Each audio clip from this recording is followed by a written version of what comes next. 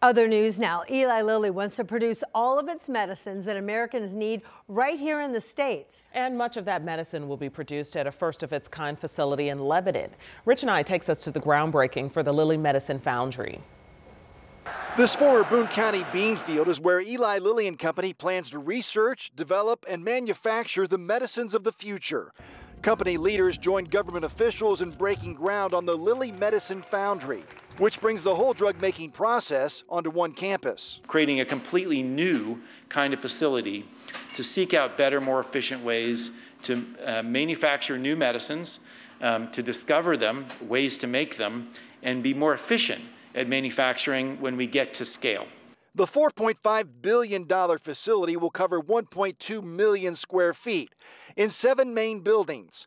Lilly is expected to add 400 high-paying jobs here, not taking anything away from its Indianapolis headquarters. We're probably unleashing what we can do, what we've been able to do at their Indianapolis labs and site.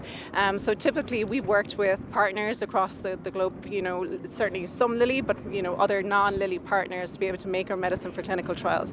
We're now able to bring that back, onshore that, and we're able to do it, so close to our development labs as well.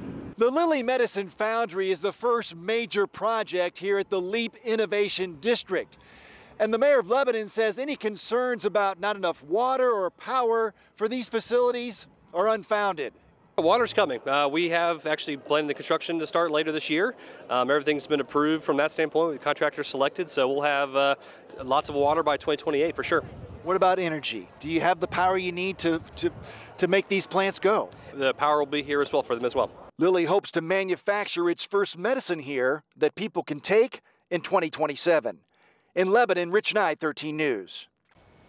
Thanks, Rich. And the Lilly Medicine Foundry sits in the LEAP Innovation District, which is more than 9,000 acres. So the state has purchased the district to attract manufacturing, research, and development labs, as well as corporate campuses.